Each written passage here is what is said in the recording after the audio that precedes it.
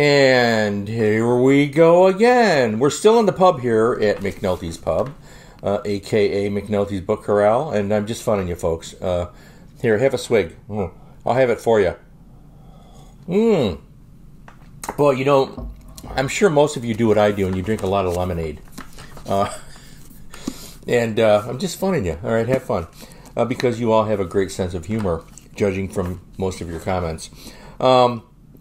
We're doing a follow-up episode here at McNulty's Book Corral on Preston and Child, Bloodless. All right, came out this summer.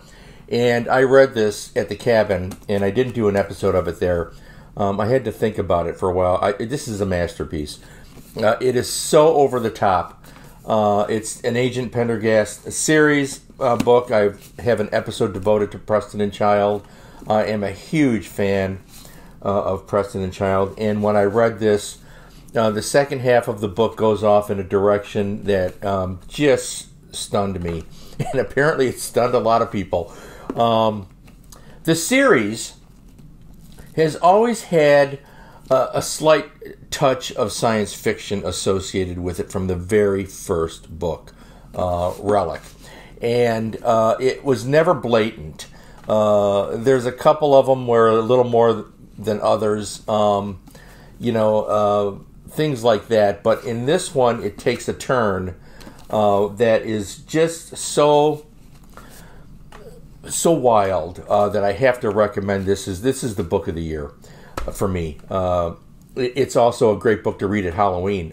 Believe it or not, it's still a detective thriller, a mystery, and so forth. But the Pendergast series has always been a little more than that too. I'm not going to tell you what happens. You really, if you're familiar with the series and you haven't read this book, you need to read this. Talk about Pulp Fiction, okay? I've never met the authors. I would love to meet them. I bet these two guys are fascinating. But they're so wonderful. Their books, both together and individually. I talked about them in that episode. But with this one, they really put the icing on the cake. Then they stuck the candle in, they lit it, and then they had a lot of fun. And man, oh man. Pulp Fiction. Obviously, I've been influenced by the Pulp Fiction era as well as the great novels from the first half of the last century. Doesn't that sound odd to say that? But it's true. And I've done all these episodes on these old books and this stuff, you know. You can look at it. So you know what I like. There's no secret about the things that I like and the things that I study and so forth. And with this one, they do a little bit of everything. You have a detective thriller. He's an FBI agent, of course. And you have that usual cast of characters.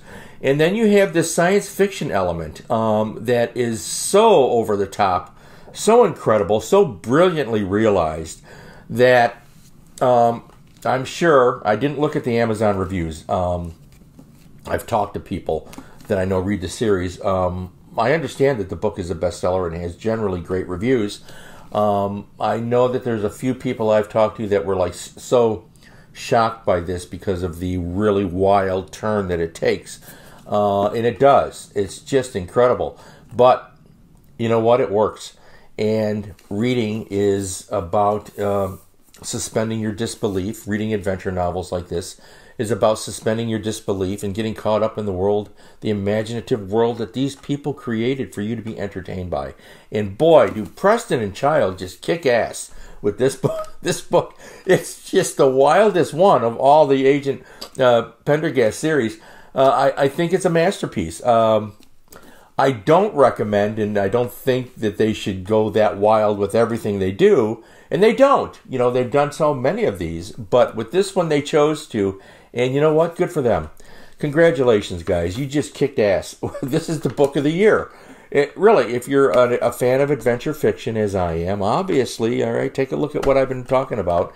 And there you have the book of the year right there. Even if you've never read them before, just read this and you're going to just like, it just goes off. So I wanted to do this special follow-up episode on Preston and Child because I mentioned in my original episode I had a book on pre-order.